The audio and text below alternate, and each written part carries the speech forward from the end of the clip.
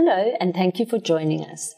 Today's article focuses on what's new for 30 June 2018 half-year financial statements of listed entities, unlisted disclosing entities, and other entities voluntarily preparing half-year financial statements. The new Revenue Standard AASB 15 and the new Financial Instrument Standard AASB 9 came into effect on 1 January 2018 and are now live in your businesses. This means that in your 30 June 2018 half-year financial statements, all amounts should be measured and recognized using the new AASB 15 and AASB 9 standards.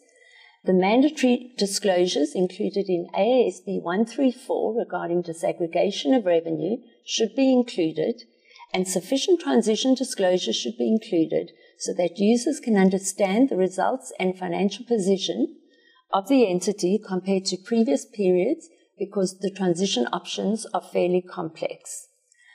AASB 9 does not require restatement of comparatives, and neither does AASB 15 if the modified retrospective transition approach is used.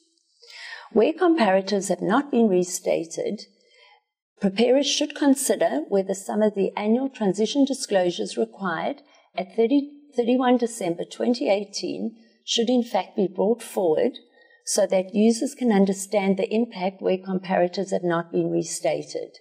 This would effectively mean that the current half-year numbers would be restated using the old basis of accounting to make amounts comparable.